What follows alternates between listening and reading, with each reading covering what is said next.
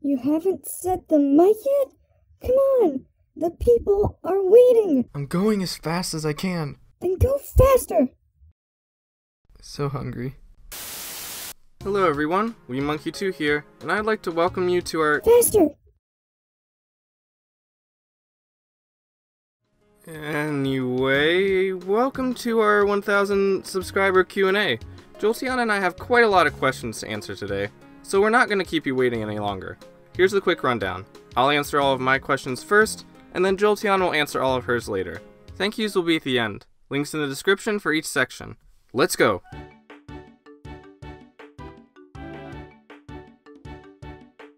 YouTuber and animator are actually two different things in this case.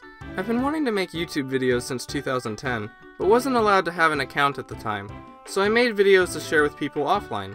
Back in the day, people used to upload gaming videos that involved putting a camera in front of their TV, talking over their games, and making fun little stories.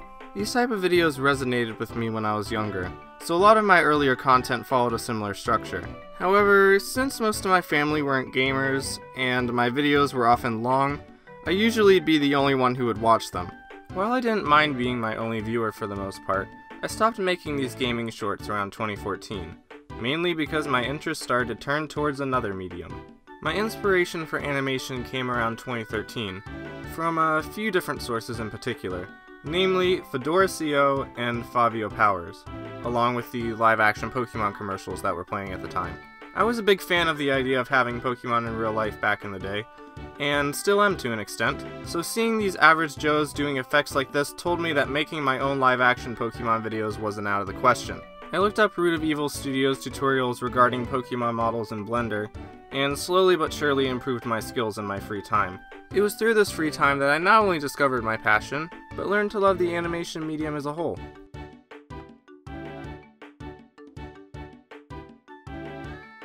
I'm studying communications, which can be pretty broad in terms of subject matter. Basically, a lot of my time is spent learning how most people interact with the world, and using that knowledge to build clear, concise messages, strengthen relationships, and understand others. This also includes animation and graphic design, so in that regard, I'm also learning how to arrange designs in motion in a way that's both appealing and comprehensible. That said, I want to spend my time after college living a simple life, with a fine balance between work and play. If I ended up getting an animation job at Pixar or DreamWorks or some other place that needs an animator or graphic designer, that would be great. But I don't want my work to dictate my life or my identity. I want to have the freedom to focus on the things I love, from big things like my family to smaller things like going outside for a walk in the morning.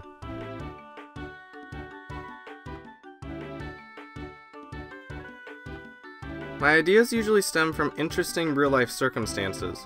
Whenever a unique opportunity presents itself in my life, I'll often think, what would my Pokemon do in this instance? Or, how can I use this to make an interesting animation? For example, Strawberry Defender came about because a nearby farm was doing a pick-your-own strawberries event, while that random lake animation I did a few years ago happened because my family went on a week-long fishing trip in Canada. Even smaller things can work to create interesting videos. Frida and the Cookie happened because my mom just made some cookies that night, and I thought it would be fun to do something interesting with them. Sometimes I'll get ideas from games I've been playing or songs I've been listening to, but for the most part, real life dictates what I make. Back then, I usually filmed on a whim without much pre-production. I'd go on location with a general idea of the video in mind, record the environment at a crazy amount of angles, then go back to my computer and create the full video as I went. Nowadays, I like to create a general outline of my video, along with a script, and a list of assets I'll need to make the video happen. I'll also create a storyboard as well if I need to share my idea with someone else, say an actor. These extra steps could be part of the reason why the frequency of my videos have dropped, but I think it'll make a better finished product in the end.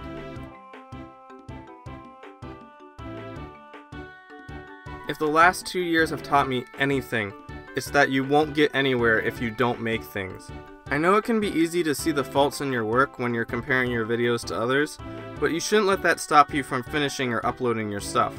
You'll never get critiqued that way. Get out there, make an animation the best you can, be proud of what you accomplished, and move on to the next project. With every new video, strive to do something new or teach yourself a new skill. If someone suggested improvements on your last animation, then maybe that will help you set a new goal. Keep at it, and you'll get better. I promise. I also recommend that you check out the 12 Principles of Animation, as making use of those will typically improve your work. Referencing how people and animals move in real life will help too. While I'd love to have you two visit, the location of our home base is classified, so we can't really direct you here. Perhaps we could meet somewhere else someday? It's hard to list one particular food because I'll often forget some of my favorites until they randomly come up again. Aside from the random junk food answers like pizza and such, I'm a pretty big fruit bat. Grapes, bananas, apples, raspberries, blueberries, they're all good. But I'm a particularly big fan of strawberries, as you guys can probably tell.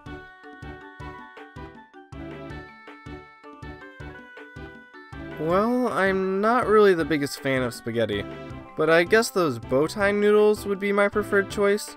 Those long skinny noodles are a bit harder to chew. It kind of feels like you're eating nothing. I think they're okay. There's definitely something more to this, isn't there?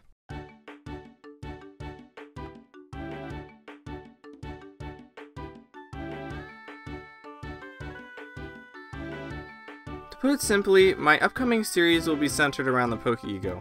More specifically, it'll be an origin story that fleshes out my characters and the world they live in. There may be some classic trainer elements in it, potentially in the form of other characters, but for the most part, the story will be unique by Pokemon standards. Or at least I hope so.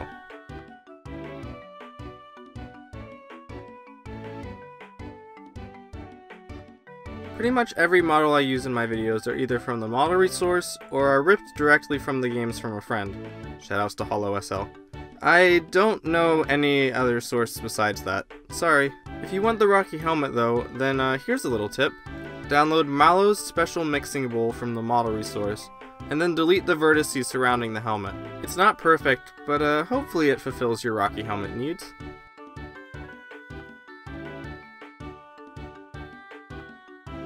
While I'd love to give you a super epic answer about how I found a new, undiscovered legendary Pokemon, I can't really say that I did. Most of the Pokemon that I found there were already in the dex. Lots of ice, water, and rock types, as you would expect. But there were also a few fire and dragon types as well. That said, I can't deny the existence of a new Pokemon in Iceland, so perhaps some of you folks should head down there. Maybe you'll find something. I'd prefer to save my face reveal for Life of Jolteon 5. Whenever the heck that comes out. But I won't leave you empty-handed. Here's a detailed image of my Twitter profile picture. This drawing was based off of a real-life image of myself. Hopefully this will suffice for now. You guys will see it eventually, I'm sure.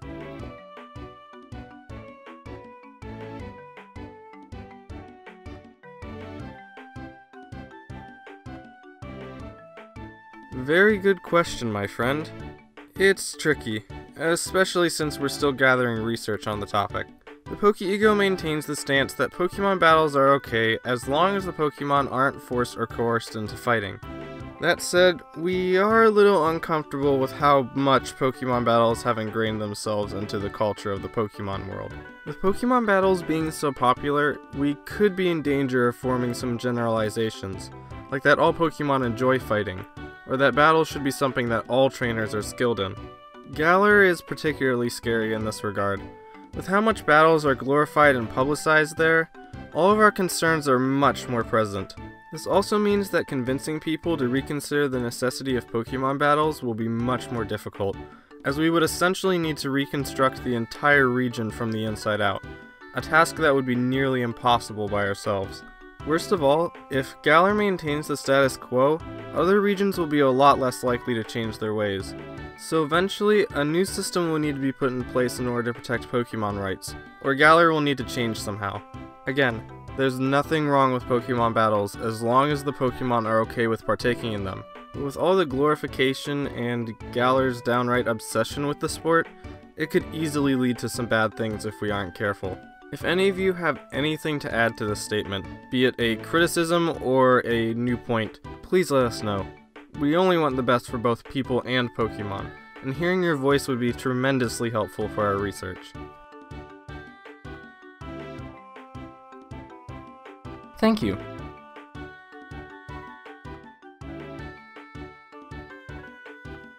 That depends. It usually switches back and forth for me. I think I like the Kanto design a little bit more than the Alolan design, and in my opinion, I think Kanto Vulpix would probably be one of the best Pokemon to hold on a cold, snowy winter day. However, I'm actually quite scared of fire, so I might be a little bit stressed out about it burning my house down. Although I do have a lot of other fire types despite this. To counteract this, I wouldn't need to worry about Alolan Vulpix burning my house down, and I typically prefer the cold over the heat. So in the case where it's over 100 degrees outside and the heat is literally killing me, Alolan Vulpix would be a great buddy to have. Let's just say that I prefer Alolan Vulpix in the summer and Kantonian Vulpix in the winter. Having either in my life would be a joy, to be honest.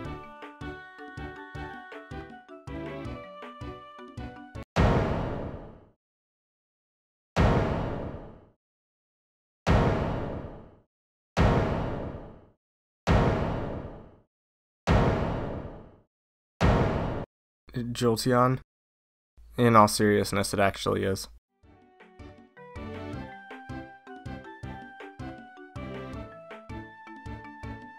Lucario left on a journey a few years ago, so we haven't seen him in quite some time. He was pretty calm though, perhaps a little naive to the limits of his abilities, but his power proved to be more than useful to the group. Kid Icarus Uprising, my friend. I love the characters, I love the dialogue, I love the weapon system, and I especially love the multiplayer. I nearly bought the game for the multiplayer alone. Should I ever find the opportunity, I'd love to stream it. And that goes for both the single player and the multiplayer.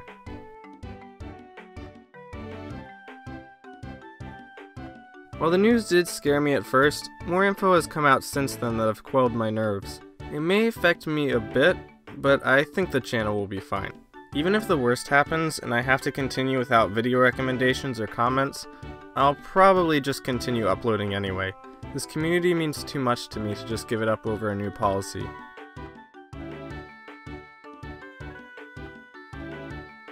I was hoping somebody would ask this.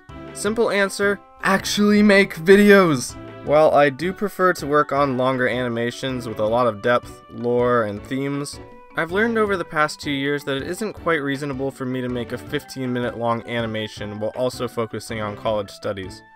At least while keeping my sleep and sanity intact. To go into more detail, here's what I plan to do with the channel, at least while I'm at college. 1. Rebrand the channel. This won't be anything drastic, but I want to give my channel a distinct feel. For example, if you look at TrueGreen7's channel, you can see that he has a unique style associated with him. And because of that, you can usually tell when a video is his simply by looking at the thumbnail.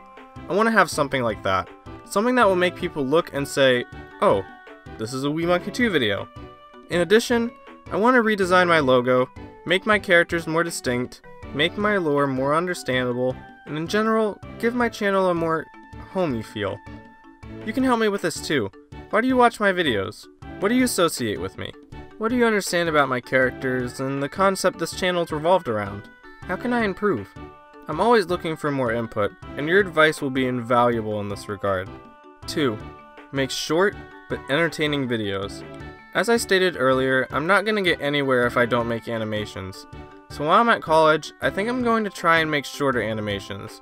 No longer than about 2 minutes or so. Unfortunately, I'm still not going to have a proper upload schedule, but I'm going to try and get as many animations out as I can. Of course, short doesn't mean rushed or bad. I plan on putting in as much effort as I always have, and once I get my diploma, I'll start back up on bigger projects again. 3. Life of Jolteon 5. Oh boy, this. I need to be honest with you guys, I've been having a really hard time getting this thing to happen over the past year and a half, but in the end, it only worked to stress me out beyond belief, which I don't think will be good for you, me, the project, or anybody else involved. I feel like if I continued the project at this rate, what you guys would get would be a big mess. So for that reason, I'm going to put Life of Jolteon 5 on hold for a while. I promised you guys that I would make it, and I plan on keeping that promise, but now's not the time for the project. I hope you understand. 4. Tutorials. I'm not really sure what I want to do with my tutorials right now. I know I said in my last update video that I didn't really like making tutorials, but since then I've kind of had the small mini urge to start doing them again. Regardless if they're tutorial videos or not, there's still a bunch of things that I want to teach you guys. And my old tutorials that I posted many years ago at this point are now starting to get a little bit outdated because I've acquired more knowledge since then, and Blender 2.8 is a thing now. So I'll probably need to go back and update those at the very least. When that will be, I'm not quite sure. They're definitely on my agenda, and I do want to remake them at some point, but I don't know exactly when that will be. I guess it'll be a surprise then. Okay, this has to do with that channel rebranding I mentioned earlier. In order to keep things more organized, I was thinking of moving some of the PokeEgo members into smaller roles outside of the group, at least in terms of series lore. That said, because my series is still in its early stages, I can't really say which members will be moved, or if any will be moved at all for that matter. It all depends on how my story is finalized. For that reason, I can't really answer this question accurately. Just know that your favorite characters won't be going anywhere.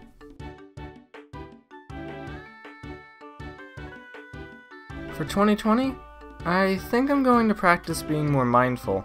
Between schoolwork and personal projects, I sometimes find my mind running at 1,000,000 miles per hour, which can deplete my energy after a while. So I think taking some time to be present in the moment, be it on a walk or in a quiet room, will do a lot of good for me heading into the next decade. Looks like that's it for me. Oh, is it my turn? Yeah. Here, come take my spot. Ah! It's time for the main event.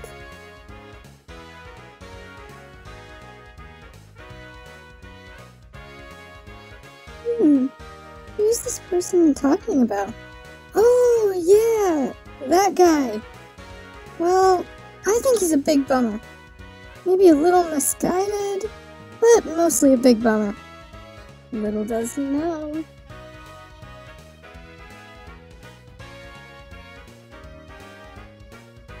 Not particularly. I'm the only electric type in the PokeEgo, and even then, fighting isn't really my forte. I guess Flareon could be my biggest rival, but she always makes the first move. If being a rival means being a big bummer though, then Umbreon takes that spot. It's too sour to know what fun is.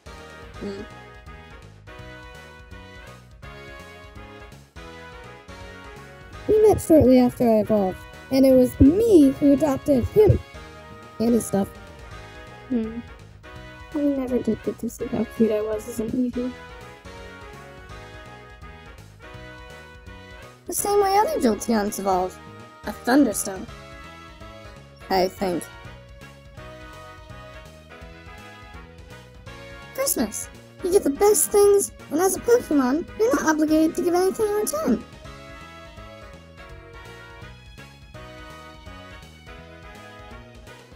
I've been wanting to play it, but he won't let me for safety reasons. Remember that time I zapped the house out 5 years ago? Well, the game I wanted to play at that time was actually Five Nights at Freddy's. He wouldn't let me play it because he feared another blackout. But, of course, we wasn't smart enough to lock his computer, so I was able to get my fill on YouTube. That may have, or may not have, led to some problems. So no, I haven't played it, but if we ever lightens up, maybe I will. Don't expect a video though. We's pretty picky about his content here. Slave owner? Oh, we. You're saying that like I haven't run away before. We technically doesn't own me, so I can leave whenever I want. I'll tell you, running away is quite the experience. Usually worth doing about once or twice a year or so. Any more than that is work though. Who on earth would choose to fight for survival when you could sleep in a bed and have we bring you food whenever you want? A crazy Pokemon, I tell you, and I'm no crazy Pokemon. Freedom, food, I'm literally living my best life.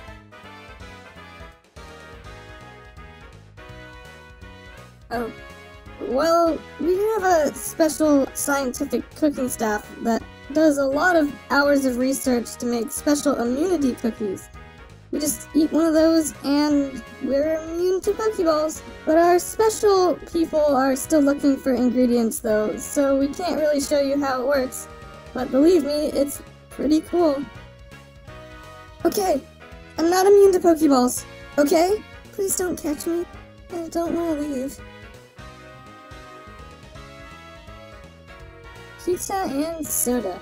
What else do you need to live on? I never had it because Weed doesn't like spaghetti. The skinny noodles.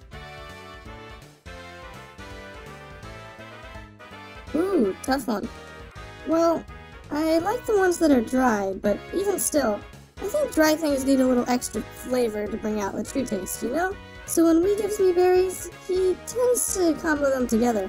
My preferred bowl is full of raspberries, with a few Chilean berries thrown into the mix. Apparently getting Chilean berries is too much work though, because we will often substitute those for other Joe Smo berries. The bowls are still tasty, don't get me wrong, but it's just not right. Luckily, Wee knows better than to give me sour stuff. That stuff is the spawn of all things bad. Oh, now that I think about it, there was this one berry I had a few years ago that just blew me out of the water. I don't know what it was, but it was green, soft, and magical. Everything I ate afterwards was super duper sweet as well, even sour things. I haven't had one since though. So if any of you know what that berry is, can you let me know so we can stockpile them somehow? I'll love you forever. Sure. It may be a little tricky over the internet, though. Just know that I hug you in spirit.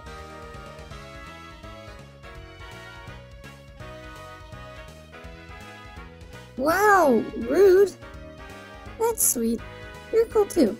My moveset is Thunderbolt, Thunder, Thunder Wave, and Hyper Beam.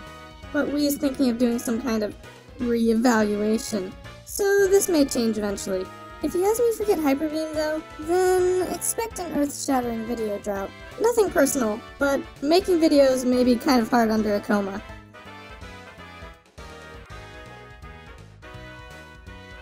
Way to make the question more interesting, G-Guy. Clearly, I'm the best Pokemon species, but if I had to pick a distant second, it would probably be Charizard. Sitting next to one of those guys is like sitting next to a fireplace. They just take all of your troubles away, and you could fall asleep without a single care in the world. Oh, yeah, it's Charizard.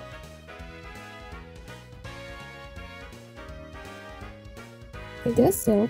Do you like the fact that you're a human?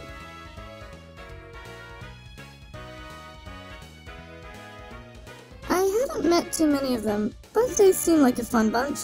Emolga, on the other hand, I don't know. It looks like she thinks she's all that. Wish I could fly.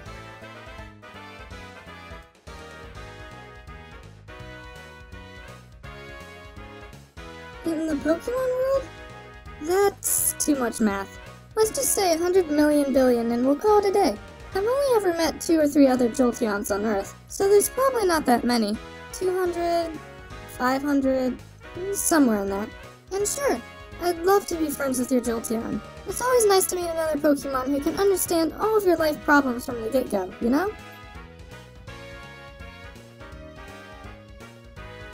I will react to every single Discord video ever, but you guys probably won't see it, at least on a wide scale. If you want to know my thoughts on something in particular though, then just ask me on Discord and he'll show me.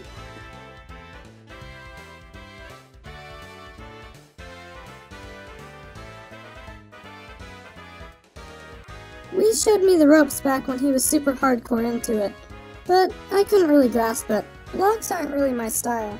Minecraft must be super special if it's essential to human life though.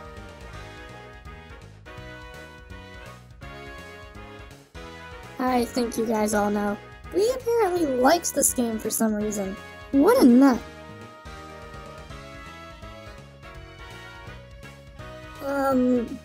Sylveon's my older sister, so no.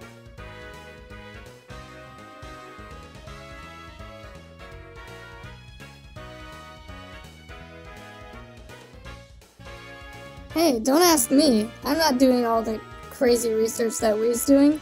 Just don't go walking around asking me or somebody else to fight a giant sheep, okay? Those things are scary.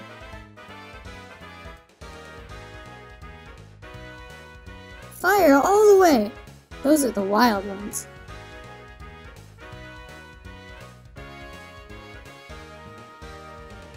Gario, my gosh. He always knew what I was feeling, which was kinda creepy. Actually, it was kinda soothing as well. I think. Maybe. I don't even know what I'm feeling half the time. I think that counts as creepy. Absolutely nothing. My life is near perfect as it is. Why would I want anything to change? Maybe I'll go for a new sleeping record or something. Thanks for the idea. You're gonna need to wait until Wee's origin story thing comes out before I'll tell you that. But I will tell you this.